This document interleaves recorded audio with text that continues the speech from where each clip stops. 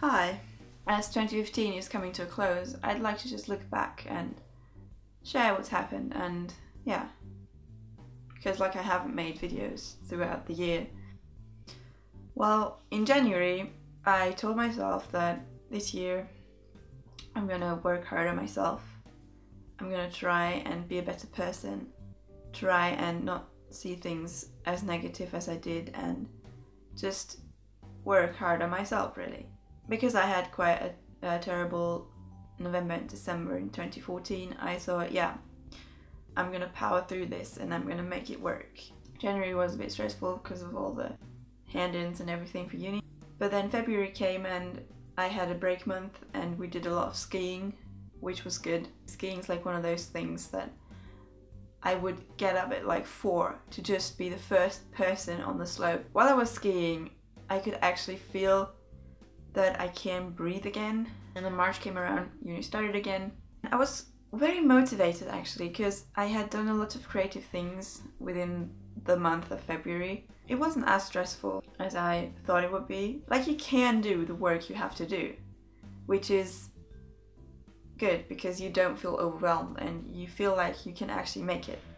And then in May, me and my two best friends, we went to Rock Out With Your Socks Out, and it was just amazing. I just look back on it and oh my god. It's a perfect evening spent with your two best friends and you're having the time of your life. You forget everything and you're just there and happy. Summer, July and August, I did a summer job, which was quite cool because I could do layouts and stuff. In the summer I did a bit of writing again. In August I kind of lost that creative energy, and yeah. Then in September uni started again, and immediately, really immediately it became stressful. And throughout this time, September, October, November, and obviously December now, I felt just I couldn't do it anymore. It felt like this is so much to do that I can't do it. Also, I would like to say that without a few people, I wouldn't have done it. It's kind of obvious who they are. There's those 3 people that know me in real life. It helped me quite a lot, even though they don't know, I think.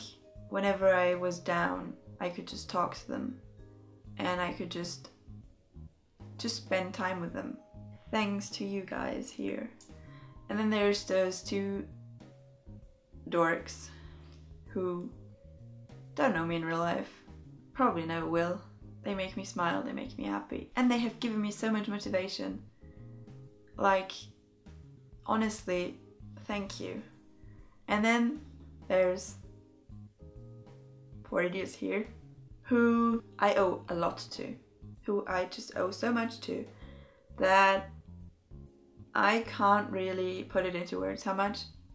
Just thank you. Thank you to all of those people for doing what you did. It helped me, and I don't know what else to say.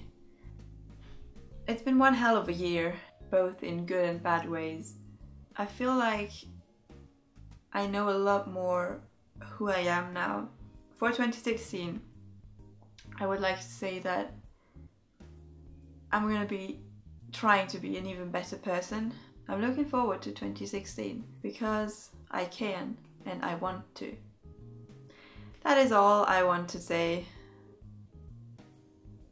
And yeah, goodbye. Thanks for listening.